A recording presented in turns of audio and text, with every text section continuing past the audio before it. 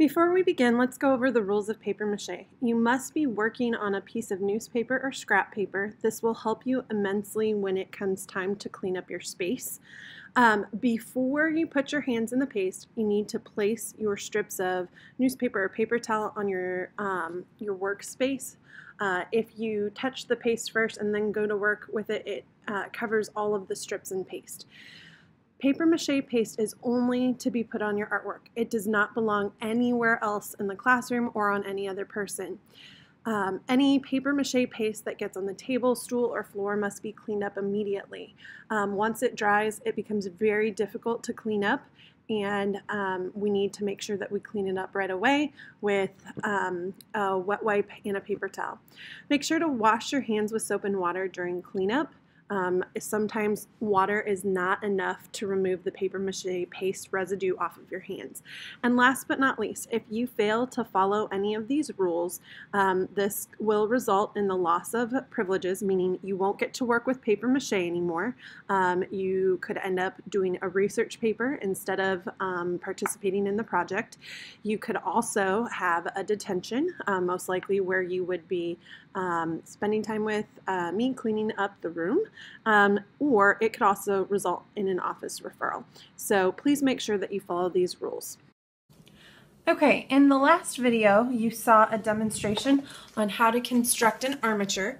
So you do want to have your armature completely finished before you start in on your paper mache.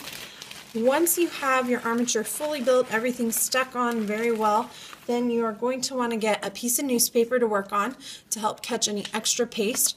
You're going to grab some newspaper strips that I've pre-cut for you, or paper towel strips. Sometimes we skip ahead to that step.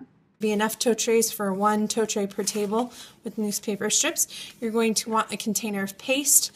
These you might have to share. There's enough for 2 tubs of paste per table. So make sure you scoot over to one of the corners of the table so that way you don't have far to reach. And you're going to start on the paper mache. This first layer that we're going to do is newspaper. Sometimes I will have you do newspaper first to help give some stability to our sculpture, depending on time. Sometimes we skip to paper towel strips. When you start, you're going to apply a layer of paste, a thin layer of paste. Then you're going to place your paper towel strip or newspaper strip over the top of the paste. And then once the strip is onto your piece, then you add a thin layer of paste over the top. So the piece of material that you apply, the strip that you apply, should not look dry, but it should also not be dripping paste, okay? So if you see that your sculpture is dripping paste at any point during this process, you're using a little too much paste. The purpose of this layer is to really help give a nice smooth surface. You will notice that this one ends up a lot more smooth than the newspaper layer. You do want to really watch for wrinkles as you're applying this layer. This layer will be the final layer, and this will be the layer that we paint over. It gives it a nice solid color, so we're not having to compete with the colors of the newspaper when we paint. And again, this goes on very similarly to the newspaper layer. The main difference is it is thinner, so if you were to just dip this in and really try and wipe the paste off, you're going to find that you're fighting it more for wrinkles. So my recommendation is to apply a layer of paste first. You will need to rip this into smaller pieces, and then once you have applied the layer of paste, go ahead and just set the the paper towel strip right over the top of the paste. Same thing as the newspaper. You do want to overlap the previous piece to really help hold it into place. Use your fingers to smooth out the wrinkles so that you don't have wrinkling on your sculpture. Or if you do have wrinkles, try and keep them as small as possible. Or take another piece. So here I'm seeing quite a bit of wrinkling. I can take another piece and just go right over the top where I saw all those wrinkles, and then apply a smoother piece over the top, and that can really help because since this is the final layer, we don't want to have any wrinkles. because then your paintbrush catches on them as you start to paint your hero. Same thing with loose pieces that aren't sticking to the sculpture, that are sticking up. Your paintbrush catches on them and it becomes very difficult to paint neatly and to paint any details on your sculpture, like the face or details on the clothing that you might want to add. So really take your time to smooth everything down.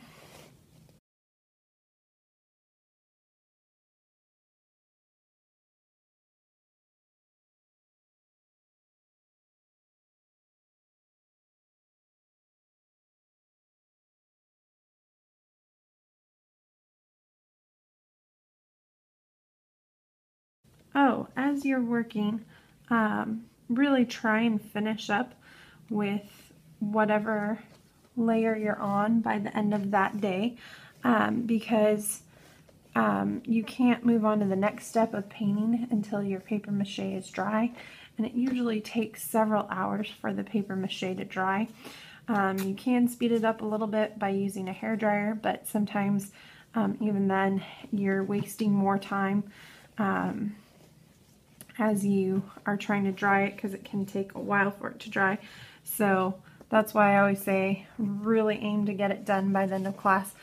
When you go to wrap the hands and feet, you're going to wrap it the same way you wrapped it with tape. You will put a piece over the end to cover the tape, and then you will take another piece and wrap it around the piece that you went over the end with in order to secure it. And you will do this for the hands and feet in all areas.